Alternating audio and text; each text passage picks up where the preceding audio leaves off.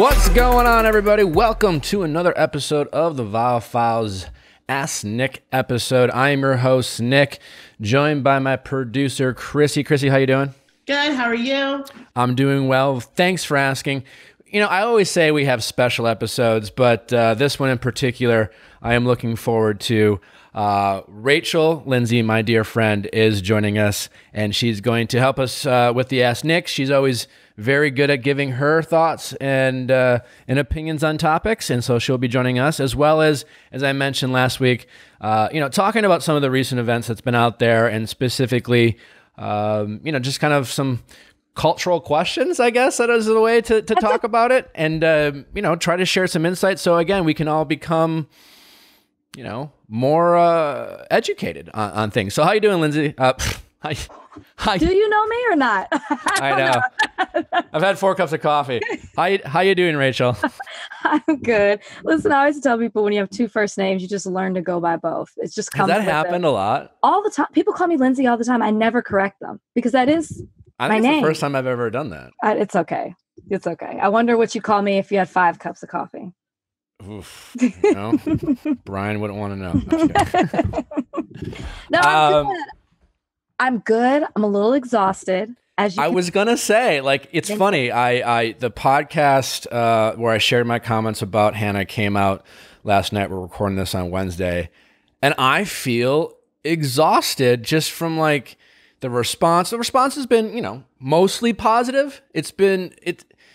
But then I thought to myself this morning, if I feel exhausted, I can only imagine what Rachel feels like. And quite honestly, other people of color who deal with this shit constantly. I have to say what you said was really great. I really, it was like everything you said. I was just like, yes, I needed to hear it. And thank you for saying something. Well, thank you. It's funny. I watched your Instagram live on Sunday when you went on and kind of first addressed the stuff with Hannah. And the thing that resonated with me the most is when you talked about just how tired you are of feeling like this burden falls on you, specifically in Bachelor Nation, as we say, with some of the alumni. And I felt guilty, it's like one of those things you think about where it's just and I even said well, let's see what Rachel has to say. I also think that that's become my brand too. Right? Sure. And listen, you embrace it. It is, and you're good at it, and you're insightful, obviously about the topic, but at the same time, I can imagine it does get exhausting. And there is this, I guess, confusion or discomfort with the idea of talking about these topics when they do come up. And it's not as if every person in Bachelor Nation needs to sit here and discuss it, but I think we need to, again, continue to be open to having these conversations. As I said, try to become allies and just be open to admit when you say, hey, I feel like I'm a little ignorant on this topic. Are you willing to help educate me? Where can I go to research? Where can I do my own homework and things like that? But it's just something that you talked about, and it's just I kind of took it as a challenge on myself, and I hope other people, not just in Bachelor Nation, but everyone watching that, was just hey, I want to be a friend to anyone, especially my minority friends and people out there who have to deal with this, and not just showing outrage when these terrible atrocities, do happen, and just try to be an ally to people out there and continue to support one another. And I appreciate you bringing that to light and challenging all of us to do that as well. Yeah, thank you for that. And I think also it's the reason I said when I first started my live and I was like, I'm so tired. It was twofold, right? I'm tired of always having to be the one, but I was actually really tired because all day I had been dealing with it behind closed doors. It wasn't a situation where I just woke up and was like, hey, I'm going to go on live and this is what I got to say. I really tried to handle it a different way. And there's just so much people don't know and didn't see. And by the time I got on live, I was tired. I can imagine. How much are you willing to kind of share and kind of put into context? I know you mentioned on your live that you had reached out to Hannah, and it sounded like at that point, maybe you're just offering advice, but it's, there's been things out there that have been leaked, and how much of that is accurate or not accurate. Are you able to share any bit about that conversation? Yeah, originally in my live, I was hesitant to talk about it because I was trying to not make my live just about Hannah. I really wanted people to see the gravity and talk about the nature of that word and the history of it. But I have to, of course, reference why I'm even talking about it. Sure. I was trying to preserve that, but what has come from that has been that somehow I was upset because Hannah didn't apologize the way that I wanted her to. I was trying to force her to do something. I was bullying her. These are terms that have come up. And it just blows my mind that some people think this. So I feel now that I have to kind of set the record straight on some things. So I think there was an ET article that came out that was like sources said. And one of the things that it said was that I had a conversation with Hannah. I didn't have a conversation. I had multiple conversations over the phone, text, and direct messages. Another thing that the article said that was wrong was that Hannah never committed to a live. That's not true. And I think that's what became so taxing on me, is that when Hannah and I talked, she wanted to know what my thought was as to what she should do. She said, I want to ask you. And she was very remorseful. She was very upset. She was embarrassed. She was admitting she was wrong. And she said she wanted to go on a live, and she was going to go first and then bring me on. Twice, she got off the phone with me to tell me, okay, I'm going to go do it. I'm just going to go get ready. Hours later, nothing. Then we would talk on the phone. And then hours later, nothing again, until it was ultimately decided that she wanted to do a statement. And I think what people also have to understand in the background of that is that Hannah, the reason it disappointed me so much that Hannah decided to give a statement is because, quote, her words, a statement would be insincere. Hannah said that. It felt icky to give a statement. And I believed her when she said it. And it was her team that was advising her to give a statement. And she said in her heart, she didn't feel it was that way. And she felt that God had wanted her to use her platform for a bigger purpose. And she was going to step up and do that. So then to see her ultimately text me and say, I'm going to give a statement, was extremely disappointing, because you yourself said that that was insincere. So why did you therefore decide to do an insincere action? I'm very confused by that. Yeah. I mean, and again, I have this problem of always playing devil's advocate and just trying to, in confusion, put myself in other person's shoes. Sure. I can get why Hannah's scared and worried. And certainly she hires these publicists for a reason, to be advised on these things. But she is their boss. And at the end of the day, you do have to, I think what you said on your live is this is to come from your heart, and it certainly needs to look like it comes from your heart. And I'm not a publicist, but if I'm advising someone, it's just listen, you can't have people thinking it's written by us. And everyone knows it was written by her team. Yeah. But that is it. I did know her heart. She was upset. She wanted to speak on camera because she wanted people to understand where she was coming from. And I believed her with that. And that's why I was like, I will support you, because this isn't, you should speak, not me. It should be you speaking. Here we are talking about it, right? Mm-hmm. And last night I've been called a bully. It's like that seems to be why are we bullying Hannah? We're not why we're talking about it right now? Because Hannah still to this day, and it's Wednesday morning, refuses to. And it's frustrating that we're sitting there having a conversation about this, I don't know how that live would have gone, but my gut tells me it could have been a very powerful and a very impactful thing. And I think it would have been over. It would have been a moot point. I certainly wouldn't have spent 20 minutes talking about it on last week's episode.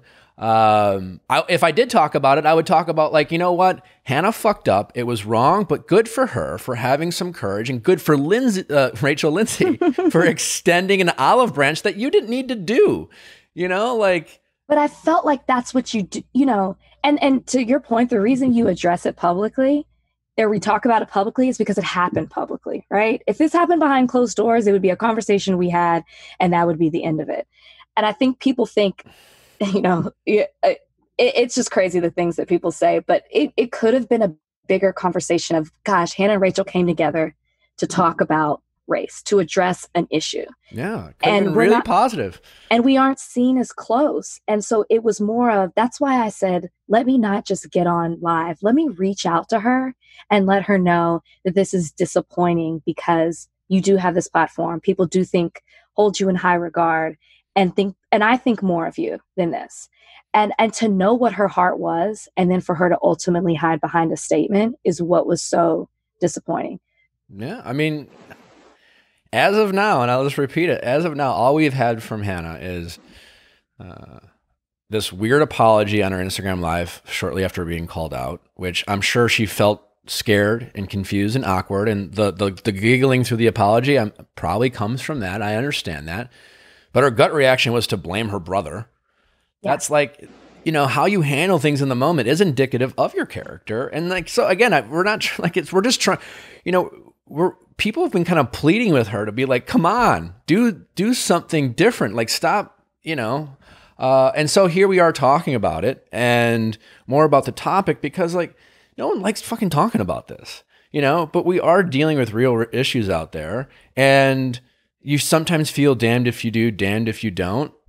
We don't like talking about this, but we do feel grateful for having this platform. And you know what? We get to do a lot of dumb things and post ads and be goofy and silly. But there is a responsibility that we have, given this gift of an audience and a fan base, to like try to sometimes have tough conversations. And like no one likes to be throwing anyone under the bus. I still hope that Hannah makes the most of this. But like this approach is baffling, it's confusing, and every day and every moment that goes by, it just reads as more and more insincere. And to hear that you had this conversation with her about her sincerity and her sadness behind what she did, to only like put something out there, it makes me more disappointed. The statement you just made is so powerful. How people handle things in the moment is indicative of their character.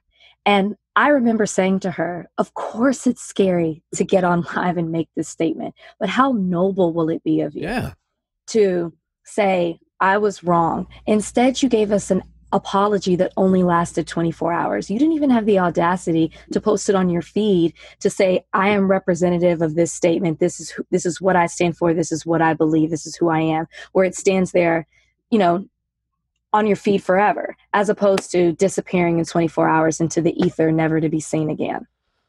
Yeah, it's a bummer. I do appreciate you giving some context around that. Again, for all the Hannah Brown fans listening, I'm sorry if you were upset. We're not trying to pile on. We're not trying to bully her, but there is a responsibility here that Hannah needs to do. And again, like the reason why I shared some context about the relationship that Hannah has, or the lack thereof, with other people in Bachelor Nation is not to like talk shit. It's just that we're sitting here getting a bunch of comments and a bunch of DMs being like, why aren't you defending your friend? Why don't you have Hannah's back? Why is everyone alienating Hannah? And like the truth is, the alienation was on the other side long before, and people like you are still reaching out, extending this olive branch. And it's just like, that's where I think we get frustrated and we get defensive. And it's just like, and that's I warned her about this. I actually warned her. I said, the longer you sit, your fans are going to speak for you. You need to speak out. And I was like, your fans are intense and you really need to say something, because what they're saying now, is that what you believe? And she said, no. And I said, is that what you stand for? She said, no. And I said, that's why you have to come out and address it and stop allowing people to speak for you and say that they know your heart. No, like they need to hear you. They need to hear from you so they know what you represent. Masterclass. Well, people, we've talked about Masterclass before. This is such a cool product. I told you that I've been using Masterclass since Christmas. I got it for my brother-in-law as a gift, and then I got it for myself. It was one of those like amazing gifts that I was like, I really want it, so I'll just get it for him too. You've probably seen it out there. What a great time to get Masterclass. You're probably staying inside more, hopefully.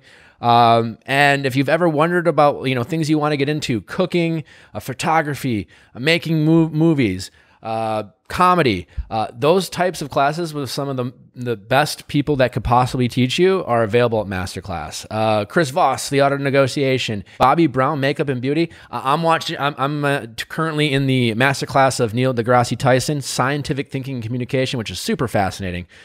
It's so cool because you really are in the room with these experts, the leaders in their field, and it's a very comprehensive. It's very intimate and it's very informative, and I'm having so much fun doing it. It's been an absolute ton of fun. I know Chrissy, I think the biggest thing she's most excited about of being part of the Viall Files is now she's jumping on Masterclass. When you say that, Chris? I would say that. I've always wanted to try it, so now I have the opportunity to do it. And I'm so excited. I'm really into the outdoors and being outside. So for me, there's a Jimmy Chin class for his outdoor photography. Do you know Jimmy Chin? I'm not familiar with him. I've done a photography one, but no, I have not done that one. I mean, they have a ton. Yeah, they have a ton of different options. He did Free Solo. That documentary Free Solo, so it'll be cool. Ooh. So yeah, if you've been interested in TV writing, game design, investigative journalism, I mean, literally the list goes on, and they have this, it's shocking the people they have teaching in these classes. So it's absolutely very, very cool. I highly recommend you check it out. So get unlimited access to every masterclass they have. And as a Viall File listener, you'll get 15% off the annual All Access Pass. Go to masterclass.com/VIALL. That's masterclass.com/VIALL for 15% off Masterclass. Modern fertility. Well, people, if you're staying inside, hopefully you're having a lot more sex, and maybe you're thinking, hey, I'll have a quarantine baby. I don't know. But in all seriousness, obviously family planning is always very important. It's always a sensitive issue, and sometimes it can be very costly. And with modern fertility, they make that process a lot easier, intimate, and a lot more affordable. Listen, there's always a lot of unknowns when it comes to family planning, and if you can get more information on how to do that, I think you're all the better. Anything to add as a woman, Chrissy, to our wonderful friends at Modern Fertility? I think what they say over at Modern Fertility is that knowledge is power. So when you have more, you can make better decisions. And so I have a lot of friends that are planning their families now, and this is a great tool for help them.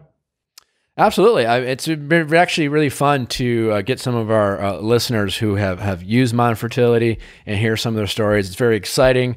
And it's really helped them, start their family with getting that information they have and saving them a ton of money. I mean, sometimes these things cost $1,000. And with Modern Fertility, right now, Modern Fertility listeners can get $20 off their test kit when they go to modernfertility.com/VIALL. So that means it ends up getting this test kit for $139 instead of the hundreds or thousands it could cost at a doctor's office. Plus, you don't have to go to a doctor's office, which is amazing. Get $20 off your fertility test when you go to modernfertility.com/VIALL. Modernfertility.com/VIALL. And you know what else bothers me, Nick, too, is how they're you should be supporting your fellow Bachelor Nation person, or I get a lot of women should be supporting women. Oh, I'm bowling women now because it's just But what else do you see when you see me? I'm Black. So I'm Black. I'm Black first, and then I'm a woman. I am a Black woman. It's not about women supporting women. It's about me representing myself as a Black woman. And it is a derogatory term that is used against to oppress Black people. So how, as being a Black person, do I not speak out about this? It just baffles my mind. You should be showing Hannah Grace. Why isn't that used on the flip side of things? It's crazy.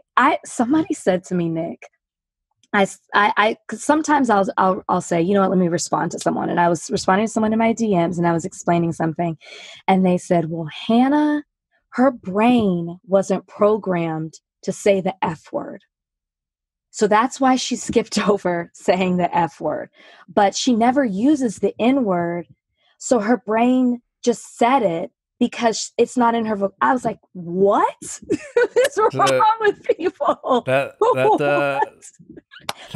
logic. You. There's some holes in that train of thought, I'll just say. but it's like, so let's transition to the bigger conversation, the bigger topic. And it's like, it's almost like, again, it's not when we're sitting here saying, me, white guy being like, guys, white people, stop fighting this fight. Just don't say it. There's no argument. Like, is it that hard? Do you really want to die on this hill? Come on. Like, and yet I'm just shocked by the number of people who are willing to publicly, put on their social, like, their profile, their picture, it's not even private, and being like, no, I want to argue this point. And I'm just like, why? I don't understand.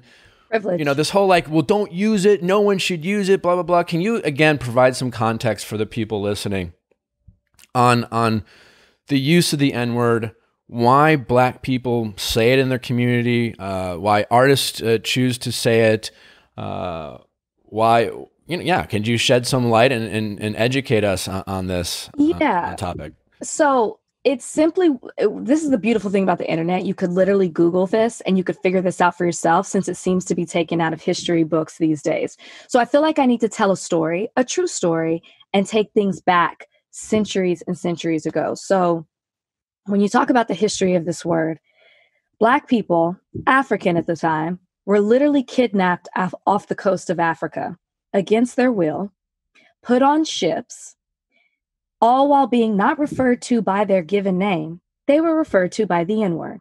They're then placed on these ships, chained there, many of them dying from starvation, from being malnourished, from disease. And if they happen to make it to America, they are then placed on platforms where they are sold to the highest bidder as they are auctioned off like animals.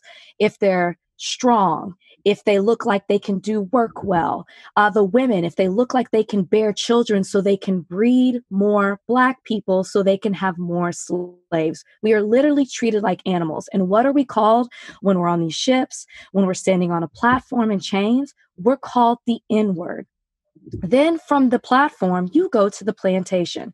You work all day, from the sun up to sundown, if not later, all while the field, well, you are a field hand, but all while the person there is slapping you, whipping you, beating you. The women are being raped. You're not allowed to learn how to read, write. You're not allowed to congregate unless it's church, and they are inputting their religion on you. You're not allowed to use any of the same practices that came from the land they took you from. And this is all while you're being called the N-word. I just don't understand why, when you know that history, when you know that Black people had no rights when they came over here, they were enslaved, they had no money, they were literally on paper referred to as 3/5 of a person, not even considered a whole person. And how did they continue to oppress us? By creating this word to hold us down. There was not one positive thing about this word. It was referred to Black people. It was a term that was insulting. It was a term that was contemptuous. It was a term that was used to make us inferior. And even though when slavery ended in 1865, the word didn't end. Slavery did. The word didn't end. We still didn't gain our rights.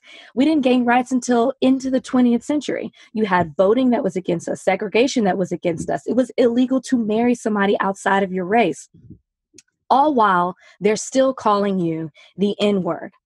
And you are fighting and mad because you can't use this word. When you know the history of it, and it's not even just that you can't use this word was used by your ancestors for this purpose, and you still want to use it. So when I hear people saying, oh, it's just a lyric in a song, oh, it's just a mistake, you have to acknowledge where that word comes from and how deeply rooted in hate it is.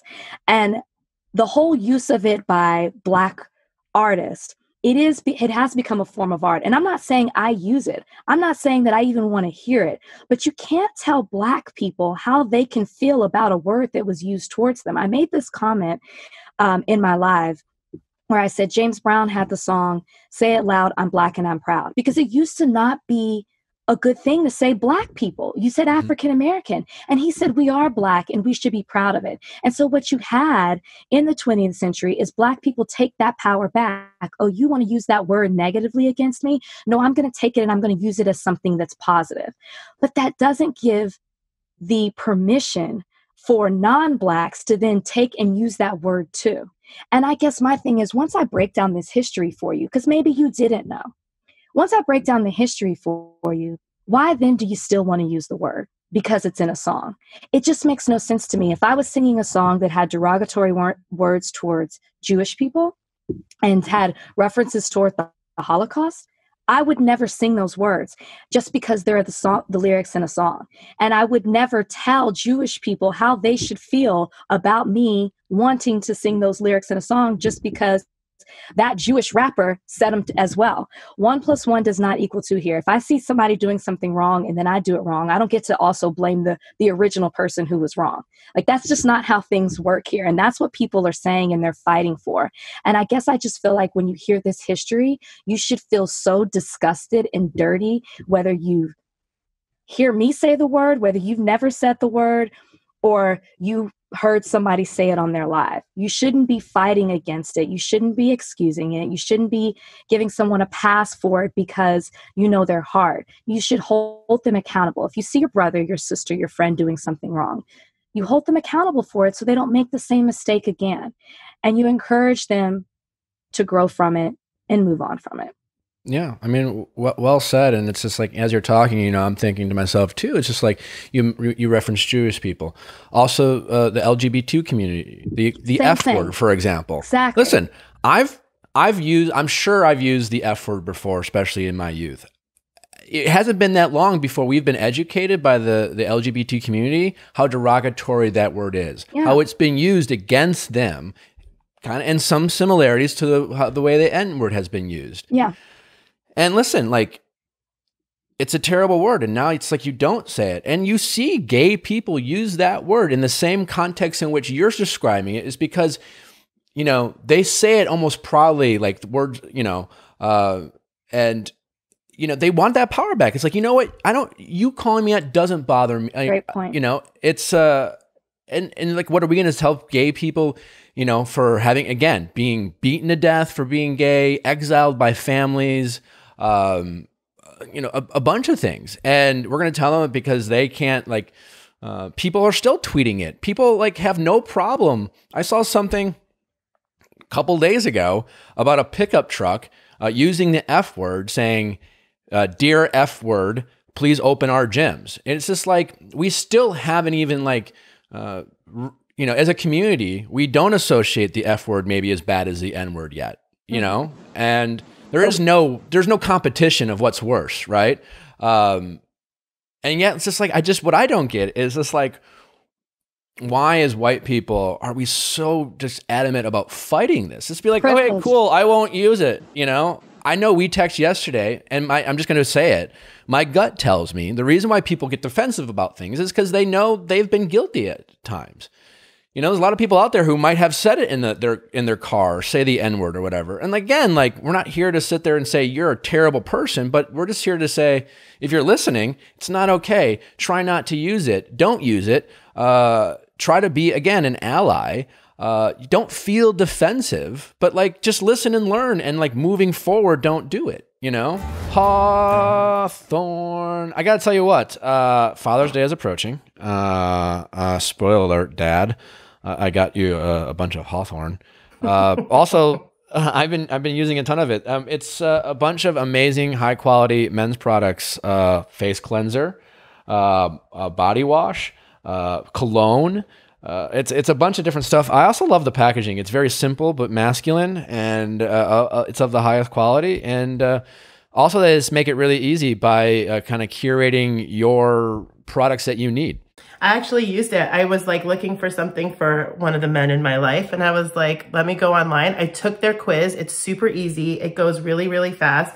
It asks you about the hair type, skin type, even what you do for in the evenings. Do you like to go out to dinner? Do you like to go out to the clubs? And it takes all that information and it curates it into different packages. And then I sent it off, and then my friend opened it, and we had a nice little unboxing. And we got to do all the products together. Actually, is the best part. Their unboxing is actually quite great. They have these like really neat wrapping, and it's really stylish. And their colognes smell great, musky and fresh. I don't know. How do you describe men's cologne? I don't know. It smells good, I guess, is all you can say. So anyways, if you're looking for Father's Day ideas, think of Hawthorne. Check out Hawthorne at hawthorne.co. That's Hawthorne with an E. And use my code VIALL to get 10% off your first purchase. That's HAWTHORNE.co and use my code VIALL to get 10% off your first purchase. Hawthorne.co. Noom. Well, people, you know about Noom. We talk about it a lot. It's a fun, informative app that gives you a lot of great wellness tips right at your fingertips. So depending on what your health goals are, Noom is a perfect solution for you. As you know, people, shavings make a pile. Small steps make big progress. And Noom helps you meet some of your health goals depending on what they are. So, better self-care, eating right, dealing with anxiety and stress, what we put in our bodies can go a long way to do that. And so Noom gives you some great healthy eating tips to help you meet your health goals. Noom is based in psychology. Noom teaches you why you do things and why you do them. It helps empower you with the tools that you need to break those bad habits and replace them with better ones. So it's always great. Again, like just tracking your meals, knowing what you're putting in your body, very helpful to, having a healthier life. And so if you want to lose weight, if that's part of your goal, Noom can be really helpful for that. If it's just feeling better, having more energy, that also is very important, and Noom can help you with that. So again, small steps make big progress when it comes to what we put in our bodies to help feel better physically, emotionally, and mentally. You don't have to make all the changes in one day. Small steps make big progress. Sign up for your trial today at noom.com/VIALL. What do you have to lose? Visit noom.com/VIALL to start your trial today. That's noom.com/VIALL. Yeah. I think so people are quick to feel very defensive because they're just again, they hear, it's like this train of thought. They see Hannah do this, right? They see the criticism she's getting. They think to themselves in their mind, they're like, "Well, shit, man. It's like I've said that in my car. I've said it with friends. What is? I'm not a racist. I mean, I don't. No one's saying you are, but it's still not okay. So instead of defending it because you feel guilty, just stop doing it and learn from it. Yeah. We're not trying to cancel anyone here. This is no, we're not. An opportunity for us to grow and learn and just say, you know what? Again, I've been guilty in my life of doing ignorant things. I don't sit there and remember. I'm just certain I have. I grew up in a white world. It's just impossible to grow up in that tight of a community and not learn from people who are your elders, who you respect, who learn from their elders. That's called, the systemic part of it all.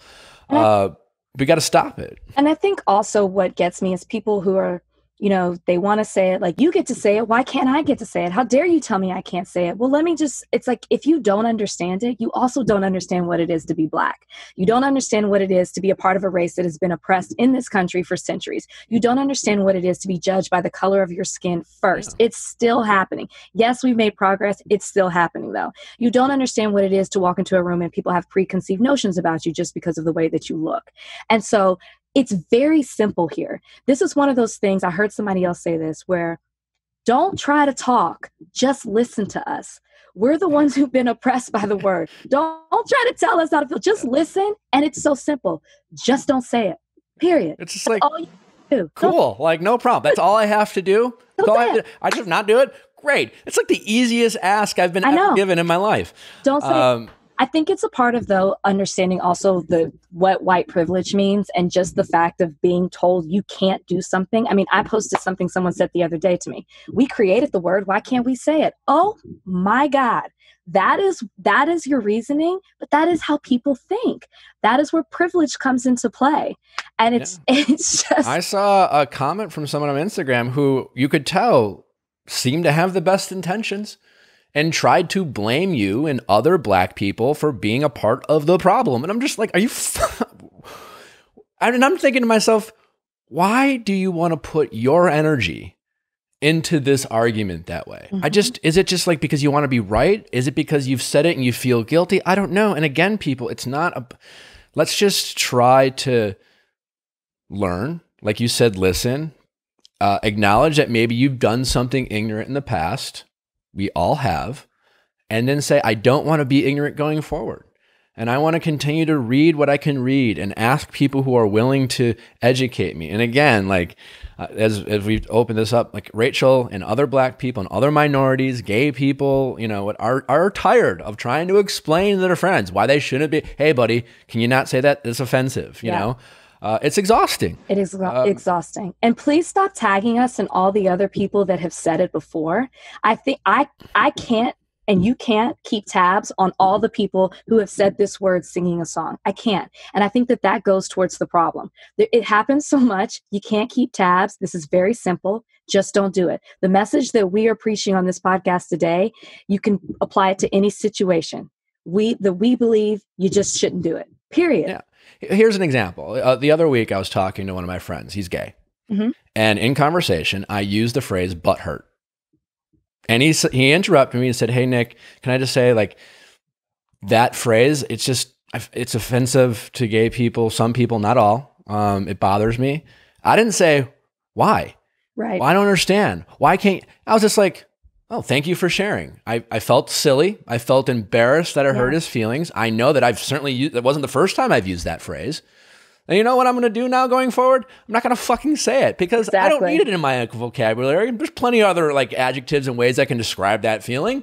And I just don't need it, Right. And if it hurts one person, I'm fine with not using it. And I just don't get it. I don't understand. Nick, such a good point, this conversation that you had with your friend, because a lot of what I'm seeing also is there are other Black people who are in my comments as well saying, I'm not offended by it. It's not that big of a deal.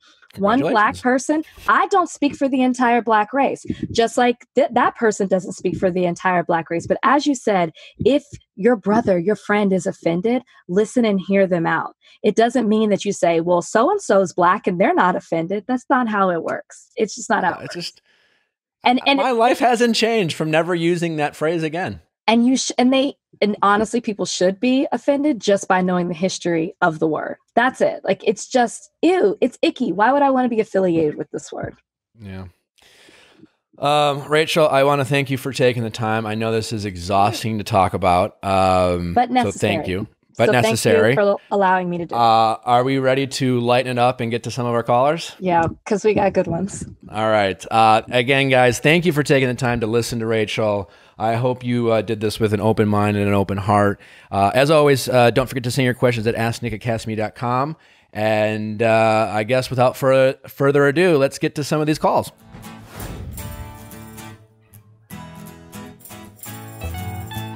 Question time with Nick.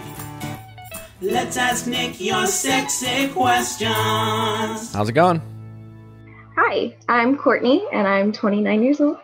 Hi, Courtney, 29. Hey, Courtney. Hi.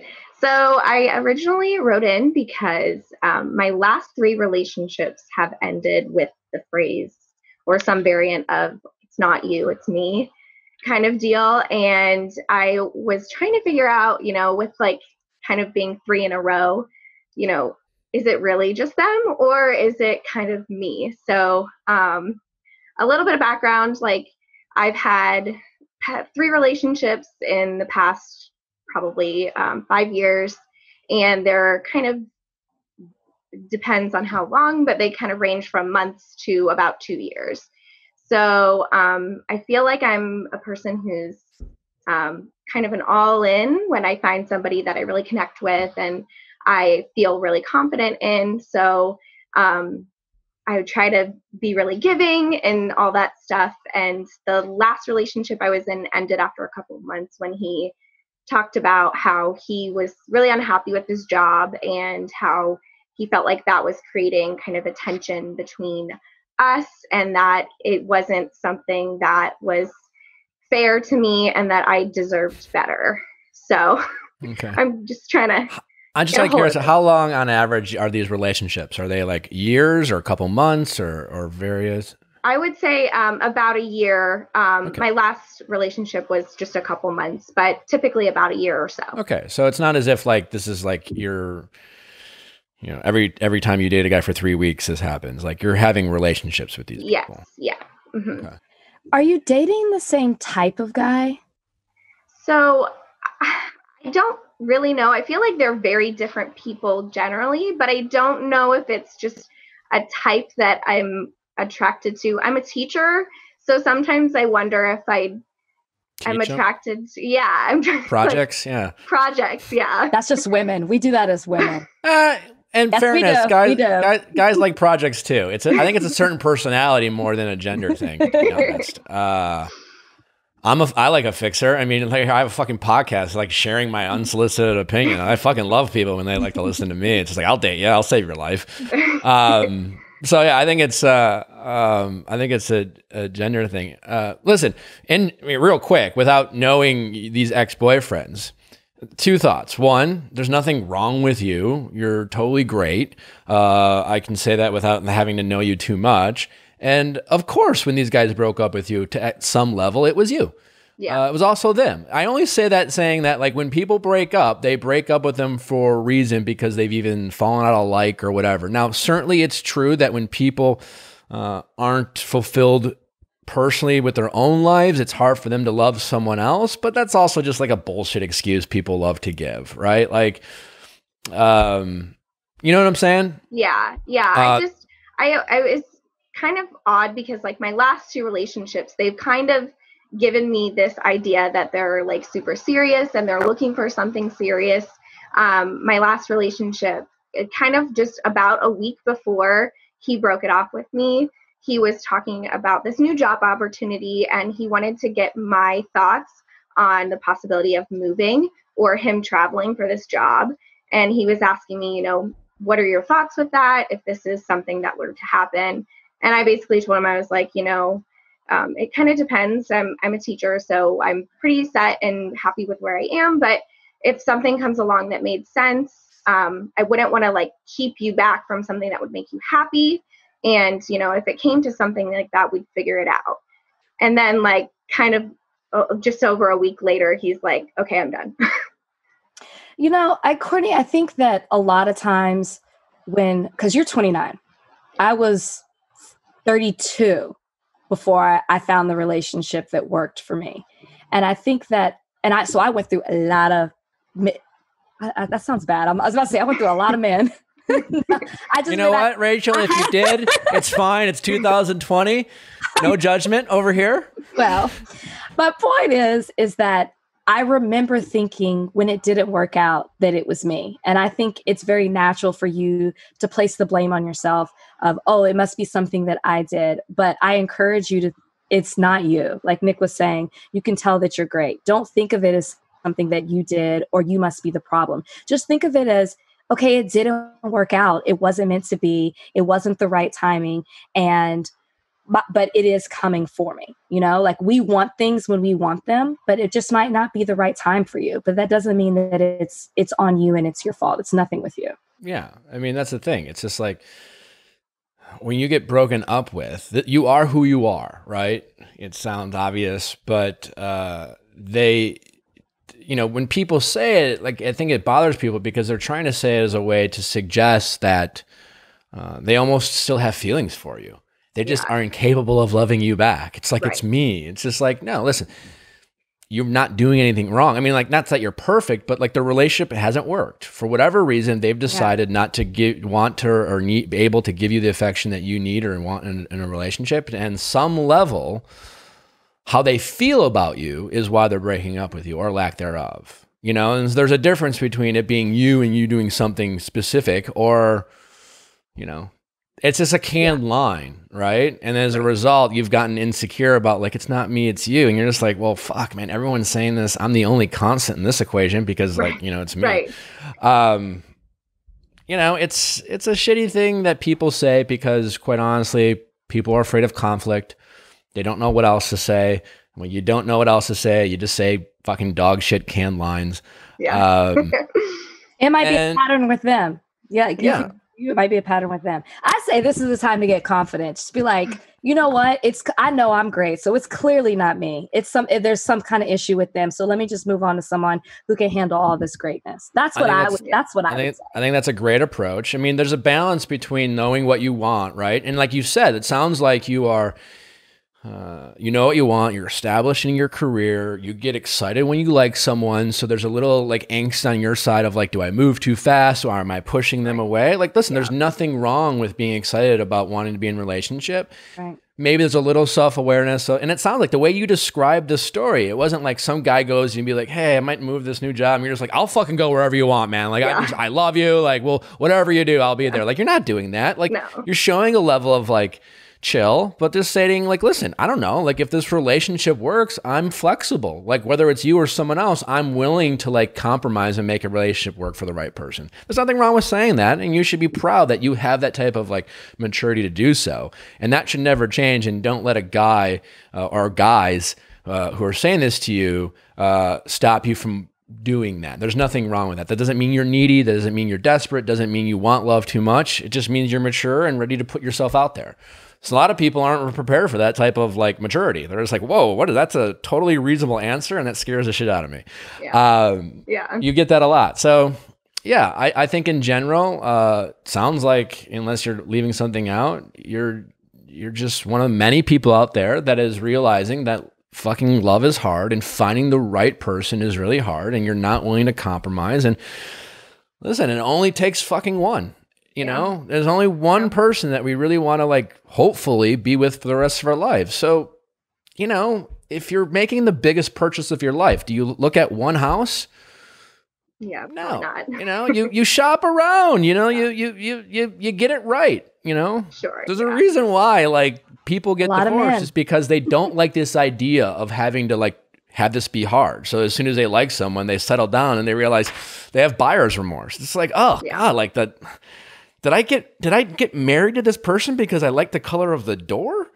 You know, it's just like, and then you get inside and you kind of get in there and you realize it's a fucked up furnace. The floor's no good. It's like, you know, I mean, you're just doing the work a little bit more and you're a little bit more pragmatic with your approach. And as a result, you're getting guys who are just like, you know, you're finding cracks in the armor and they're kind of letting you know that they're not ready, and that's fine. You should be grateful.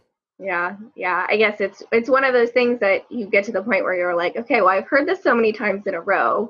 And I even went to the point where I was like talking to my friends and I'm like, okay, can you just look through these text messages? Can you see if I'm doing anything? Like so that's not you, girl. Don't do that. It's not you. If there's only thing, you're meeting a lot of guys who are not good at conflict.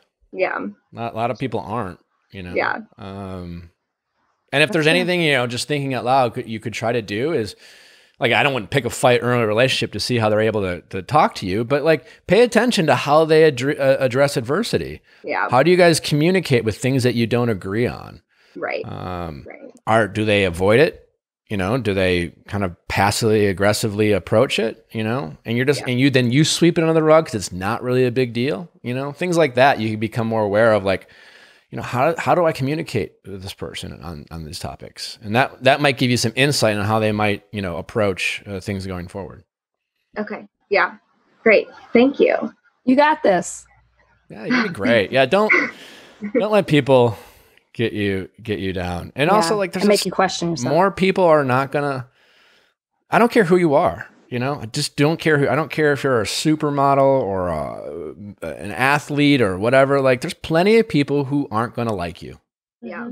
You know, show me like the seemingly most perfect person, and I'll show you a list of people who are sick of their bullshit. You know, we all have bullshit, and over time, people get annoyed with it, and it's finding that one special person who puts up with our bullshit. Yeah. And then we fall in love with them. Yeah. And we mutually like their bullshit, and there you go. Yeah. Okay. That sounds like love, Nick. Thanks. I mean, you know, that's love, girl. I have a lot of bullshit, and then I subsequently like don't like dealing with other people's bullshit. And look what you have. You got fucking, you know, me quarantining by myself. Find the one who puts up with all your bullshit. So there you go. All right. Well, best of luck. Thank you for calling. Yeah. And, thank you. Thank you so much. Yeah. Bye-bye. Bye. How's it going?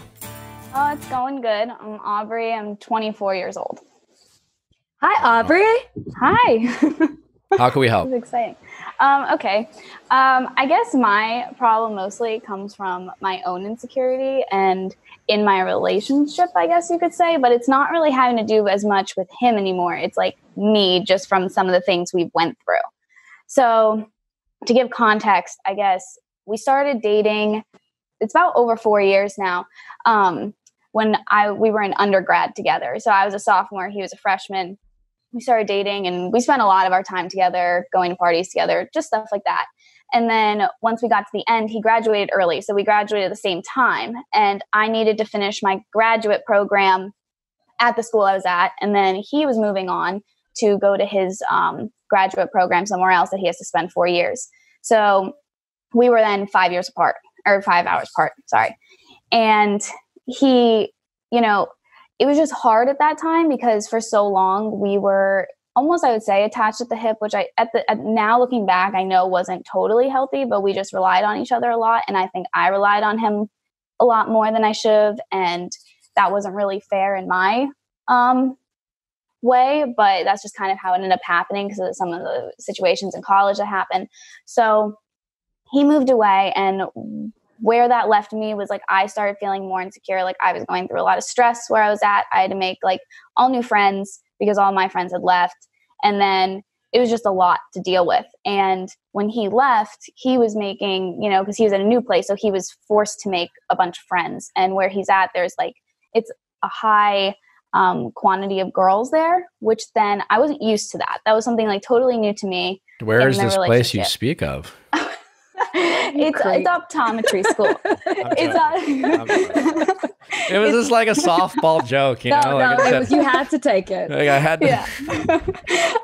But he's an optometry school, so I guess there's more people that are women that go there than guys. Gotcha. Didn't know that, but apparently that's so.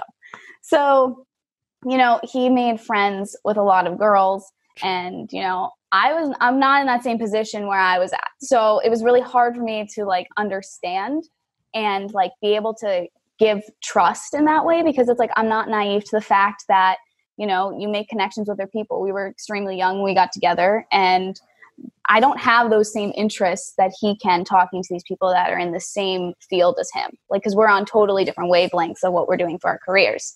Sure. So that year was so hard because it was constant fighting. Like if I felt insecure about something, if he felt insecure about something, and it was just a constant battle. I felt, and a lot of it, I felt like I had to bend a lot because it's like I tried being really lenient at first and the cool girlfriend and being like, fine with, yeah, you can go study with her, or like, yeah, go have a party, or you can go out to eat with a couple of your girlfriends, And in my head, I'm sitting here like, okay, like that's not normal. Like to me, that's not normal. We never had that dynamic in a relationship. And now I'm 5 hours away where I felt like I wasn't put first in that situation. Like I was never really asked, and I don't think he did it on purpose. I think that it was just like he was comfortable enough thinking I was comfortable enough since I didn't say anything about it. And then it kind of like got to the point where I was just at my breaking point because I was never asked like, hey, is this okay if like, do you mind if I do that? Mm-hmm. And it kind of just got to a point where we were just arguing then all the time, and I felt like I was becoming way more controlling in that sense, which isn't really my personality per se. I wouldn't say it is, but it happens. And then it got to the point where like I couldn't take it anymore because we were fighting so much, and I felt like my feelings were on the back burner a lot. So it got to a point where it was, I think, the summer, and I kind of just laid it out there. Like I didn't want to go through that anymore. I didn't want to feel like I wasn't being put first or a priority. Like every time sometimes I'd come down to see him driving 5 hours, and then, I'd end up hanging out with him and his friends, it's like, I just drove 5 hours. I don't really want to hang out with your friends. Well, I'm curious though, like these friends, you said you're hanging out with them, were you hanging out with some of these female friends that made you insecure? I was at first. And, now that I kind of know, it's like end of the second year into it, I know them better. Okay. So it's not as much of an issue for me now. It's just that at the time I feel like my self-esteem went down a great bit because one, like there was that. Then two, I was under a lot of stress, and I just started like breaking out terribly. So like I was super insecure about that because of my acne at the time. And it just made me just fall apart basically. I didn't really like I felt like I can't connect with him here. I don't look the same like I used to. I like just things going on in my head all the time. Like I can't compare to people that have more in common with him. And now this year we're here and I moved back home, and where his school is, it's only an hour away from me and my job. So it was nice that it worked out that way. But it's like, I still feel like if someone, like, I feel like if this relationship isn't going to work out, it's going to be because of me and my own insecurity of me, like, thinking ahead into the future. I'm like always thinking like, I don't want to waste my time on this person that like I really love now, but then who knows if he's going to like find another connection by the end, and I'm waiting, sitting at home, saving this money. So then like maybe we could go somewhere after this and like start a life, or I'm going to be waiting until like 27. And then all of a sudden it's going to go in my face type of thing. And it's like, I'm constantly comparing myself to, like his other friends that I feel like I can't, like I said, I can't connect in some ways, and I don't know how to take that or like how to go with it. And I know that he knows my insecurity about it, and I don't want to make him feel bad, because then when I bring up like a conversation of how I feel sometimes, like I feel like I can be aggressive in a way, but I don't mean to come across that way. I just think like 10 steps ahead, and then I feel like I come off negative. Where are you now, and what's the kind of big picture question that you have? I guess one is like how to get over, like, I think we're in a pretty good place, but I want to get over like the insecurity of questioning so much and just kind of like know how to deal with that. And then also like when something is bothering me, I have trouble bringing it up in a way where it's not going to come off aggressive and maybe hurt his feelings. Sure. If that makes sense. I have some thoughts. Rachel, do you want to start us off? Yeah, I have to say, off the top, you are very self-aware.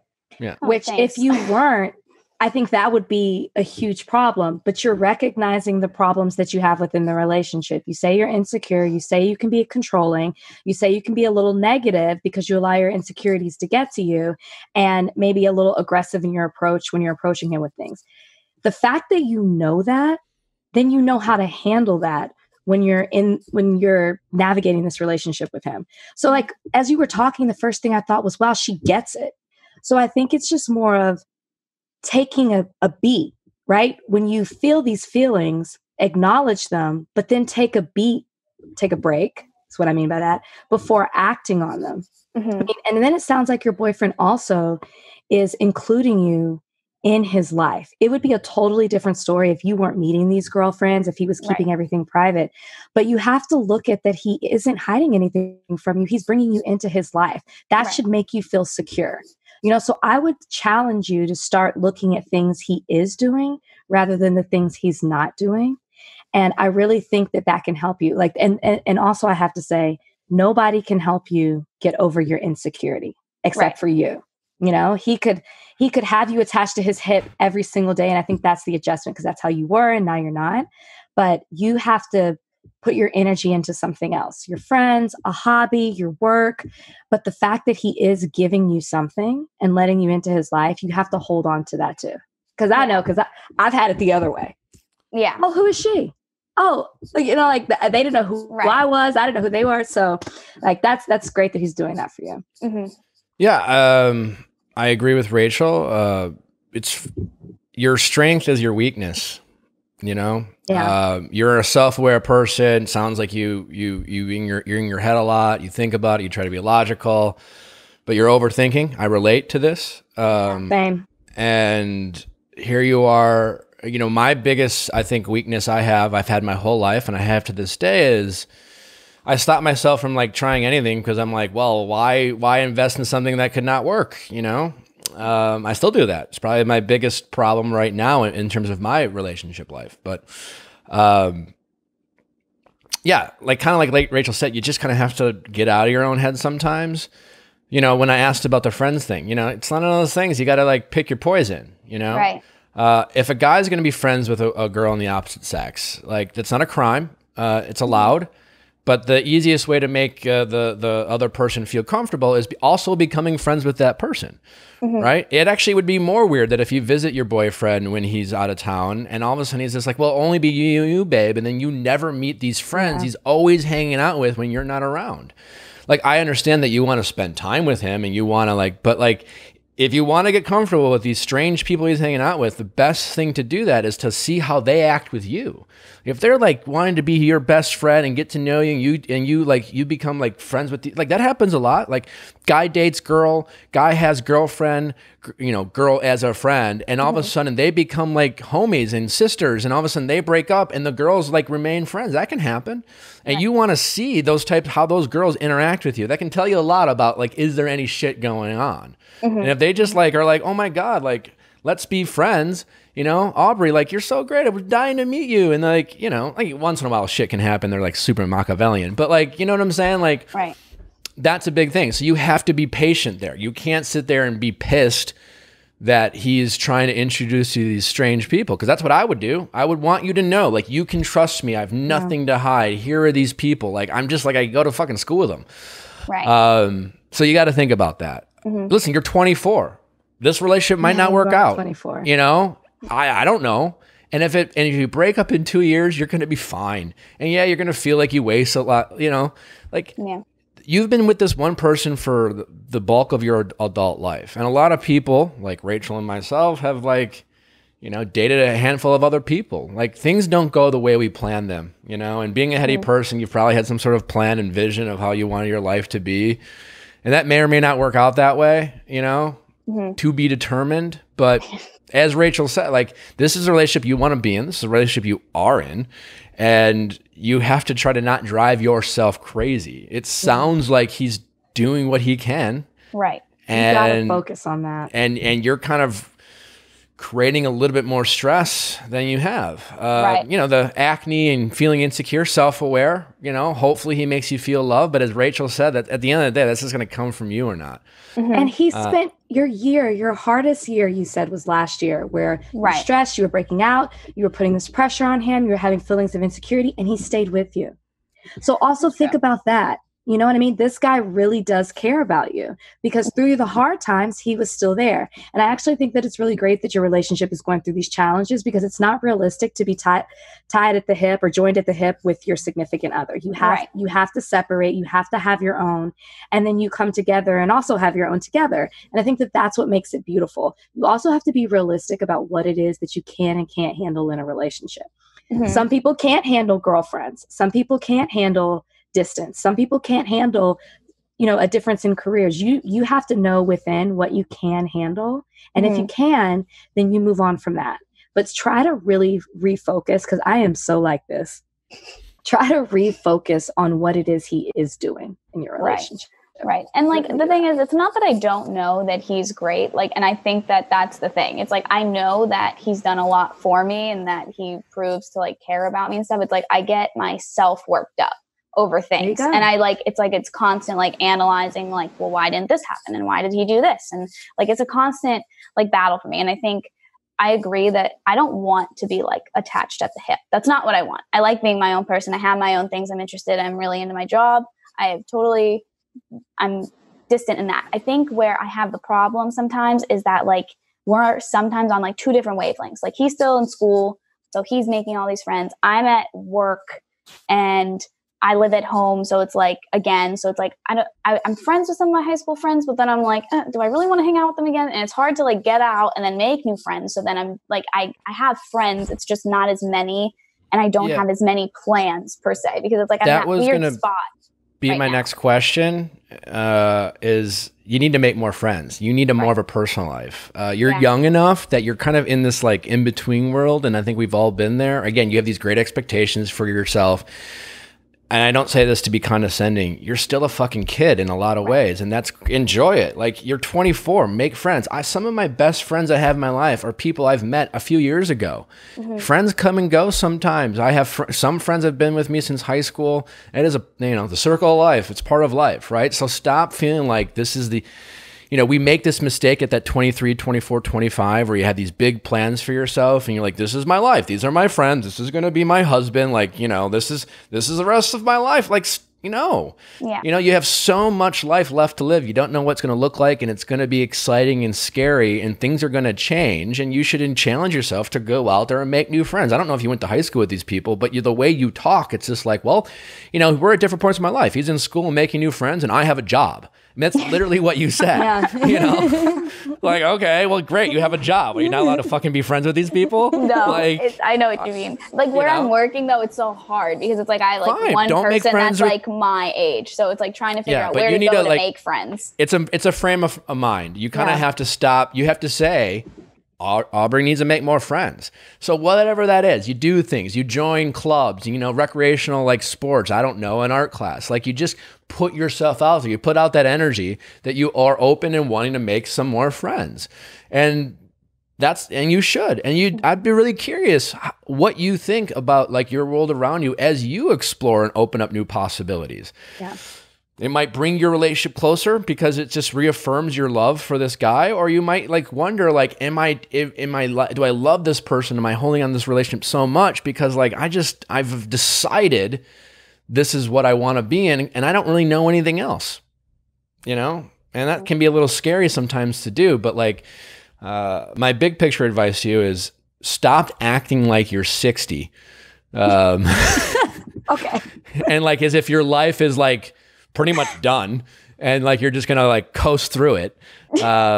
People who are 60 are probably the most adventurous, you know, they have that perspective. I will tell you what somebody told me. Control your mood. Don't allow your mood to control you. There you go. That's a good like one. that my big picture to you, because are you a Taurus? I guess. I don't know. Wait, no, when's your birthday? Oh, am I wait, I'm sorry, I didn't hear When's you. your birthday? Oh, December 27th. Okay, you're Sagittarius or Capricorn. Capricorn. Capricorn. Okay. Okay. What does that mean, Rachel? No, I'm like, okay, you think like me. We're really stubborn, or really, yeah, you're a Taurus, but no, you're a Capricorn. Okay. Anyways, adjust your mood. Don't allow your mood to adjust you. Is that what I said? Yeah. Control your mood. Don't allow your mood to control you. Okay. Yeah, just be open. You have so much life in front of you, and there's going to be a lot of new adventures, and it's going to be good and scary and bad sometimes, but I think you need to be open to that possibility that your life is not as planned out as you've been telling yourself for the past few years. And that doesn't mean you're not going to end up with this guy or not, but you truly don't know. And I think the world is going to be a lot more exciting when you're open to that possibility. Yeah, I agree. I'm coming to realize that a little more, that I can't plan everything. So Yeah, listen, I didn't figure that out until years later. So don't beat yourself up. Yeah. yeah. Well, So, all right. yeah. Well, All right, thank well, you. best of luck. You're welcome. Be great. Thank you. And you're a total babe. Like, you shouldn't have any insecurities. Thank you. I appreciate it. All right. You're welcome. All right. All right, take Bye. care. How's it going? Good. My name is Sierra. I am 27 years old. Hi, Sierra. Hi. How can we help? So I'm calling in today because I have I've been having some issues with my husband's past affecting my current relationships with family and friends. And we've been together for 6 years, and he is 10 years older than I am. So about 15 years ago, he was involved in the porn industry. Okay. And yeah, so he told me about it day one, first date. And when he told me, I thought it was going to be the way he made it sound. I thought he was going to tell me like he killed somebody. And I was like, oh my gosh. So when he told me, I was actually like relieved. That's what he told me. And That's the way to do it, right? You know, yeah, hey, I got some terrible news for you. You know, when people are just like, oh, can I tell you something? No, don't be mad. Right. All right. I don't want, and then you're like, I'm going to be 5 minutes late. And you're like, oh, thank God. No problem, man. Anyways, go ahead. So anyways, just fell in love with the person that he was. And our marriage is great. We have 3 kids under the age of 5. So very busy. And we lately, and really since we started dating, we've been getting like harassed via Facebook, Instagram, any kind of social media. Even from strangers? From strangers. They make like fan accounts. Yeah. And of him, and then they'll post it on comments on my family members' Facebooks, and they'll search us out, and it's been very difficult. And my immediate family knows, most of them, no. There is a catch, though, that I didn't include in my message to you. So he not only was involved in straight porn, but he also dabbled in gay porn. And that is where I feel most people have the issue. And I guess I just want to know, like, I'm having a really hard time handling it and giving responses and maintaining relationships with people when they have such a negative feedback towards me. I mean, people didn't come to my wedding when they found out, really close family members. And I understand it's difficult for people to comprehend. But if anyone knew, I mean, people know the kind of person he is, and it's part of his past. It's not who he is now. It's in the past. And I hope people just can move forward from it. But it's been a struggle. It's definitely been a struggle in our relationship with other people, and just doing the best I can, and wanted to know your advice because sometimes I feel in terms of like how to handle the whole situation, how to handle when people give me feedback and negative responses, and how to maintain like a strong relationship with my husband when I am having such a hard time with people that are so close to me in relationships, and my husband and my kids come first, and I don't want this affecting them negatively in the future as well. So it's interesting. So it's funny. I don't know if you follow my questions with Nick on my Instagram. Time. So like, this is like the long form in my Instagram. I kind of give these abrupt opinions. If you wrote me in on my questions with Nick, my advice would be 2 words: fuck them. That would be my advice. Big picture wise, that would, that's kind of is my advice, is from what you're telling me, and correct me if I'm wrong, you love your husband, you love your family, whether you like what his past is about or not, you love the person that he is. And, he who hasn't sinned casts the first stone kind of thing. You know what I'm saying? So, life is about prioritizing what's the most important to you. And sometimes we do have to make very tough choices as it relates to other relationships we have in our life. And I'm a firm believer, I said it already in this podcast, relationships and friendships come and go just like everything else. And it's not your job to sit there and convince other people of being as understanding as you have chosen to be. Is it sad? Yeah. And does that mean that some people are going to leave your life? Yeah, it sucks. But you got to follow your heart, and you got to protect what's most important to you. And if what's most important to you is your husband and your kids, then that needs to be your priority. And my advice to you is wouldn't waste a lot of energy splitting your energy into trying to make all these other relationships work. And I think that's what's probably draining you and driving you crazy, is trying to like make everyone happy in this situation. Right. And you're trying to empathize with everyone else's point of view and trying to understand, well, I mean, I get why, And listen, it's your lifestyle is not for everyone. Your compassion and your empathy towards your husband is not for everyone. Mm-hmm. And I'm not here for the people listening to there's probably people that'll listen and be like, fuck, I couldn't fucking do that. I mean, you know what? Good for you that you don't have to be. Right. But there's a difference between having someone say, I couldn't do that, it's not for me, and then, casting judgment and harassment. The same thing like Rachel and I talked about in the beginning of this podcast. It's just like, you can either choose to show hate and harass people thinking that you're doing something good by calling them out because they don't live your life, or to the, whatever your faith is. And if they, if people want to use God as an excuse to why they might be harassing you because it goes against their lifestyle, again, Jesus hung around, prostitutes and criminals, so people just are insecure at themselves, and maybe the people around you had a plan for you. Who gives a shit what their plan for you was? It's your life. You can do whatever the hell you want with it. Right. And I know what I'm saying is in a lot of places easier said than done. But I think if that is your mind frame and you protect the things that you love the most, I think you will feel a lot less stress in trying to please everybody else. No, I think you're absolutely right. And it's just very frustrating because it is such a part of his past. And I feel like everybody has a past and everybody does things for whatever reason they did them, doesn't define who they are now. And I believe that. I believe that people are, things happen and people are, generally good.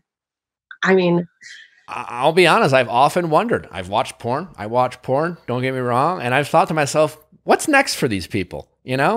And I say this now, and 22-year-old Nick was very different than Nick now, in a sense that I grew up very conservative, and I remember one of my first girlfriends, total babe. I thought she was beautiful, and she told me early in our relationship that there was a part of her that had this goal to pose for Playboy, and I was just. And granted, she hadn't. She just told me that was something she thought would be cool. And I was beside myself. And I remember we argued about this all the time. I didn't even like the idea that she liked to fantasize about it, right? I was very judgmental and very critical. And now it's just if I fall in love with someone and, I was talking to a girl once who, she was just I took a nude when I was younger, and then we broke up, and my ex-boyfriend sent it to his friends, and if you Google me, it's out there. And I was like, well, he's a dick, but I don't care. You know what I'm saying? You adjust, and these people, who knows what their belief systems are, but it's a wild thing, and yeah, I'm rambling, but I just think it's important. I think it's good for you for doing this, and you sound really in love and happy in your relationship, and I think that's an amazing thing. We're very happy. We have very awesome kids, and we live a very normal, life. He is very successful. We're very happy. Overall, it's just that thing that keeps creeping up, and I'm really freaking irritated, that just people have so many negative things to say, and that it bothers me so much, and shouldn't. So I think that, first of all, we're happy you're happy and you look happy. And I think that that's the bottom line. And Nick summed it up so well. So I really don't have much to say other than this.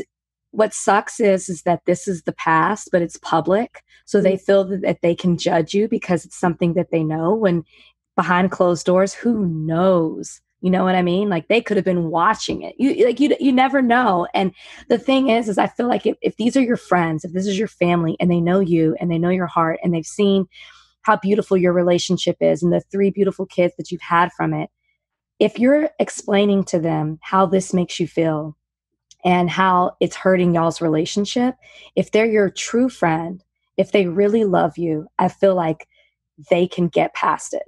It might be hard for them to accept, but if you just pour your heart out, I can't imagine that they would still hold the past against you.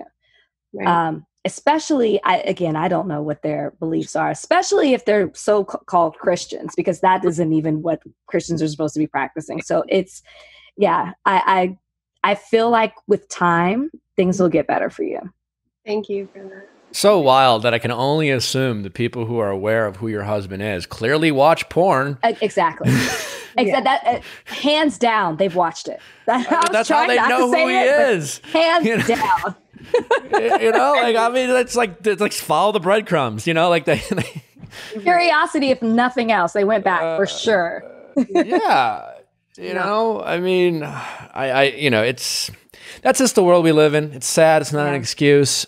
People are so afraid of things that are different. And again, I say this, I've been that person before. I've been the judgmental person.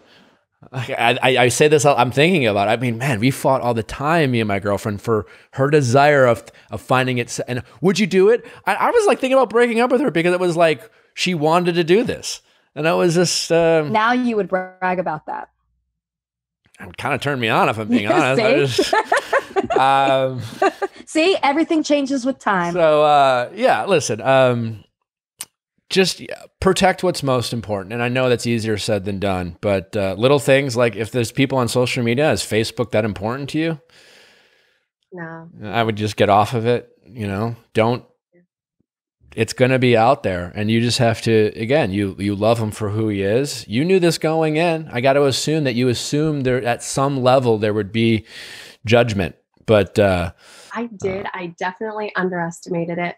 I went in thinking, the people that I love and the people that love me will understand because they'll see what we have and who he is. And, I guess I was a little naive at the time. I mean, that was 6 years ago, 21 years old. So. Sure. But listen, I'm not a parent, so I'm not trying to give you parental advice, but protect the people you love the most, right? Yep. It is something you're going to have to address with your kids, and people are going to come at your kids. So focus your energy on your family and prepare them for this. And the stronger you are with your conviction and the better place that your heart and mind is on this topic, is you're going to be it's going to be better for you and your children. Definitely. If you're projecting a level of tornness between, your family and your critics, then I think your kids will probably sense that a little bit and feel like maybe they should feel some shame. So I think you really want to hold your head high and not let your kids feel any shame that certainly, unfortunately, people are going to try to make them feel. And I think, if you really focus on that energy, it will help you deal with that and where your priorities lie. Okay. Yeah, no, I totally agree with that. No, you're right. Thank you. Thank you for... It's a wild story. I mean, I wonder if I'm familiar with his work, We actually met you, Nick. What? We met you before. Did we? Where? Do you really want me to tell the whole... Well, I do. I can always not air this. Yeah. No, I'm just kidding. I was at Caitlin Bristow's live podcast. Oh, okay. Yeah. Well, I didn't recognize him, but I think that's. Listen, I think it's wild. I've grown to be so fascinated with different life choices and things like that, and clearly, your husband. We're always maturing and growing as people.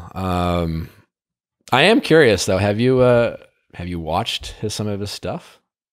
The first time he told me, I went home and I got with my best friend at the time, and we sat down and we watched it on like a very tiny phone about as far as my arms can reach away from the face.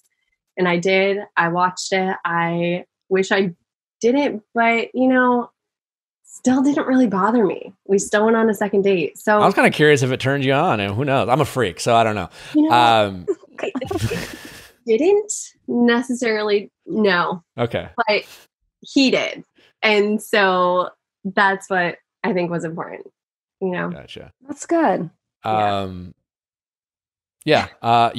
Listen, so many, you're familiar with this podcast. A lot of people call in with problems about their love lives and the people they're in relationships with. And that seems to be the least of your problems. And so in a lot of ways, you're fortunate, right, and be thankful of that. And as a lot of people like to say, only God can judge you, which isn't true. People judge all the time, but his opinion is the only one that matters. And so I don't even know if you're religious, and it doesn't really matter. And I don't know why we're talking about God so much on this particular call. But my point is, people obviously, I'm a Christian, Rachel's a Christian, but we all know that some Christians like to invoke their religion when they're casting judgment on other people, especially when it comes to things like this. You're happy, you're good-hearted, and we'll all, when we die someday, figure out exactly how we're going to be judged. And we'll all be like, wow, I didn't really know that was a sticking point. So cool. Yeah, no, definitely. Yeah. So, all right. All right. Well, thank you. Thanks so much for calling in. I think you're both wonderful people. Thank you. All right, take care. Such a great day. Thank you. You too. Bye-bye. That was wild. It's great. That's interesting. I love that it didn't bother her. How's it going? Hey, my name's Bitsy. I'm 27 and I live in Kansas City. Awesome. How can we help, Bitsy? Okay, well, one, welcome to my inner psyche. It's very terrifying. So my question is kind of, I'll shorten it. The last relationship that I was in was when I was 16. So obviously I'm 27. It's, been 11 years. And I always thought that my dating life was pushed back because I used to be about 300 pounds. So then I lost a bunch of weight and I got confident. So that was when I was 24 is when I started that. And then I started dating and, that's the time of Bumble, Hinge, all that stuff. So I did a bunch of online dating and I still haven't found anyone to I would say even like a 2-month relationship. It still hasn't been something of any sort of significance. And I'm wondering, is it one, where I'm living, because I live in Kansas City. So something I'm looking for is all my best guy friends are gay. My roommate, my best friend is a gay man. And in Missouri, in the Midwest, a lot of conservative people are here. So a lot of guys I'll date will say that they're fine with the LGBTQIA community and all that. And then they end up making comments and like backhanded comments and actually not being okay with it. And so I'm wondering, do I need to change my strategy towards dating, or is moving like so dramatic to think I should move somewhere else when I'm not finding something? Moving is dramatic. Yeah. Okay. I'll just say that all the time. Okay. I grew up in Milwaukee. Take a step back. I grew up in Milwaukee, and I would say that Milwaukee and Kansas City are probably not too far off in terms of the makeup of the city. And you're right. There's you're going to find ignorance and bigots anywhere you go. Sadly. There's a part of that might play a role. My guess is there's probably other things playing a role too. We have a way of projecting our own insecurities. I'm curious, do you talk a lot about how much you used to weigh early in the dating process with the guys you're going on dates with? It's like interesting because I just got comfortable talking about it. I would always like keep it as a card close to me because whenever I was that weight, it's embarrassing for me because it's kind of like anorexia people look at and they're like, that's a disease. I feel bad for someone. But when someone's obese, they're like, it's not a feel bad for, it's like you're gross kind of, And Sure. So I always thought people would judge me for that.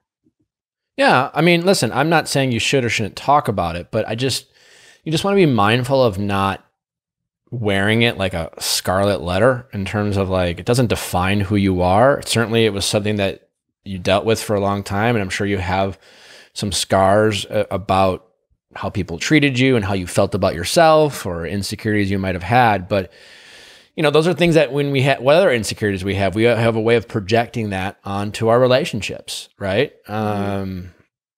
Have you ever talked to like a healthcare professional or I'm not saying you need to, but like that can be traumatic. I mean, I've talked with people all talk with people. We always project our own shit onto new relationships. And that's why I asked that is like, if it's something in the way you talked, like you were just talking, you started getting emotional about it. Yeah. That's okay. Right. But I'm saying is, we carry these things into relationships, right? And sometimes early in relationships, other people in relationships will sense that, right? And sometimes that can be scary with people. That doesn't make it okay. I'm not justifying their actions, but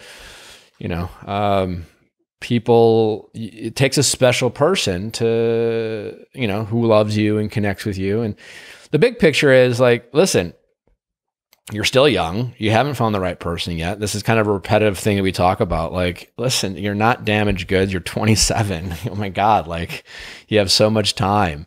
And have you, dated a lot of guys that weren't right for you? Yeah, sure.